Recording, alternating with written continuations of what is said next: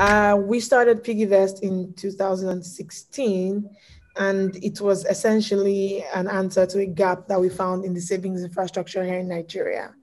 So we realized that more people should be doing it. We're actually looking towards saving into actual wooden boxes.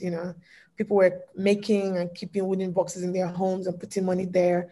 And this is despite the fact that the average young person in Nigeria has 2 bank accounts. So there was obviously something missing. And so we decided that we were going to create a digital form of that wooden box. And that's how PiggyVest was born. It was initially called Piggy Bank, which is just the English word for the box.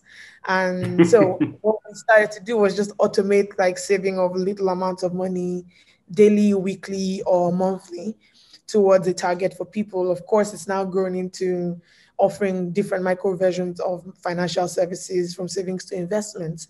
But that was how we started, just helping young people put aside very little amounts of money in frequencies that they control. That's incredible. And it was so early in the history of fintech in Nigeria. I heard a good story about how you actually had the idea, something about a New Year's resolution. Is Yeah. that right? So on December 31st, 2015, there was a lady who had saved 1,000 naira every day in a box all through that year.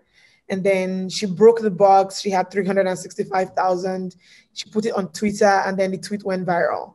And my co-founder saw it and then brought that tweet to our group chat. And that was how we started to talk about the idea.